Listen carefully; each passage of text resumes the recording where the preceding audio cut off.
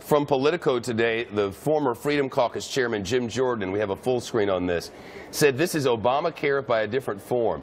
They're still keeping the taxes in place and Medicaid expansion, and they're starting a new entitlement. These tax credits are an entitlement, aren't they?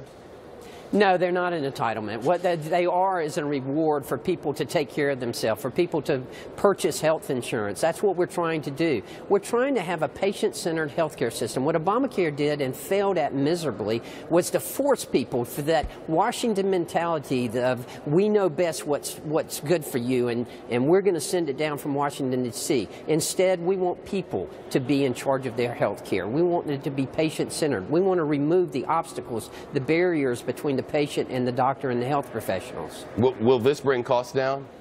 It will. I'm a big believer in the free market, and I believe that the free market will bring healthcare costs down. And that's what Obamacare did, just the opposite of.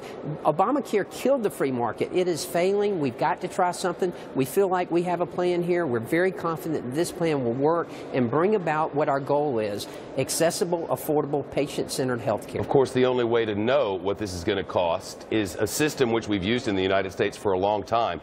There's an office, as you know, sir, but for our viewers, called the Congressional Budget Office, the CBO. It's the CBO's job as a nonpartisan group to look at a bill that Congress is trying to pass, work through it, figure out what it's going to cost, and report back. You're pushing this through, and we'll vote on it in the two committees before the Congressional Budget Office scores it. So right now, we don't know what it will cost, and we do not know how many people will lose insurance, right? We do not know what the CBO is going to. You're exactly right. We don't know what they're going to say. Why not wait? But because Obamacare is failing. Just this weekend, 16 counties in Tennessee, no insurance provider whatsoever. We cannot stand idly by and just watch the healthcare system in America, the greatest healthcare system in the world, totally implode. We've got to step in and do the responsible thing, and that's exactly what we're doing. You can't wait 1 week for the Congressional Budget Office to score this? If not, why not?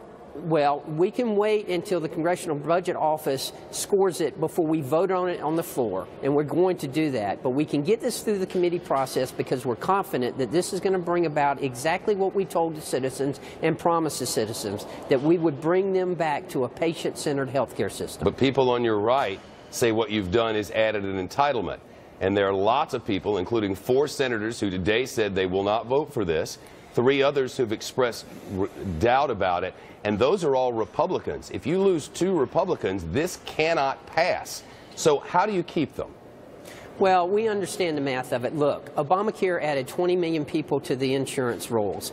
14.5 million of those were able-bodied adults who were added on to Medicaid, a safety net program that was never intended for able-bodied adults. We've got to draw back that expansion. That is not what Medicaid was intended to be for, and that's not what we should be using it for. We've got to partner with the states, let the states run a more efficient and effective Medicaid system like we know they can. That's what we intend to do.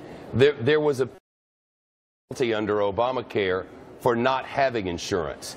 That was the way that they said we make this fair for everybody. You've eliminated that penalty under Trumpcare, but you replaced it with a new thing. And that is, if a family, for instance, has insurance, but times are tough, they got to make car payments, kid needs braces, whatever it is, and your insurance lapses for 2 months, then the insurance company can charge you 30% more than you were paying before. And the critics will say, instead of a mandate, you're putting the cost off on those whose insurance lapsed.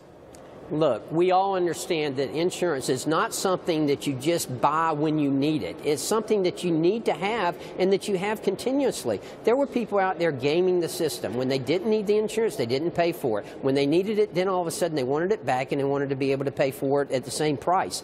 Well, that's gaming the system. We have to be responsible, and I am confident in the American people. They will understand what it means to be responsible and to keep their insurance, even through the good times and the bad times. The Freedom Caucus is about to have a news conference. Largely their questions are about money going out, because though you say the talking points, the old talking points that have worked throughout campaign after campaign, you won a couple of houses, you won midterms on this same thing, but that was at a time when you didn't have to do the replace part.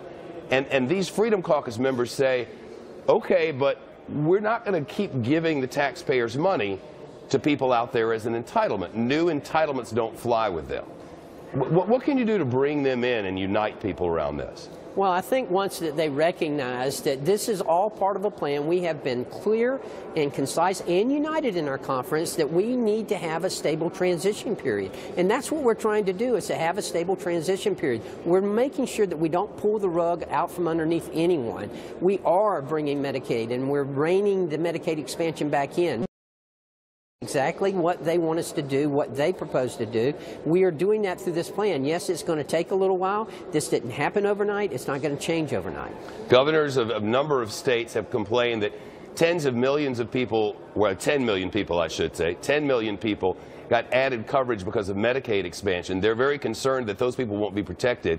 We don't know how many people will lose insurance as a result of this bill. When will we know?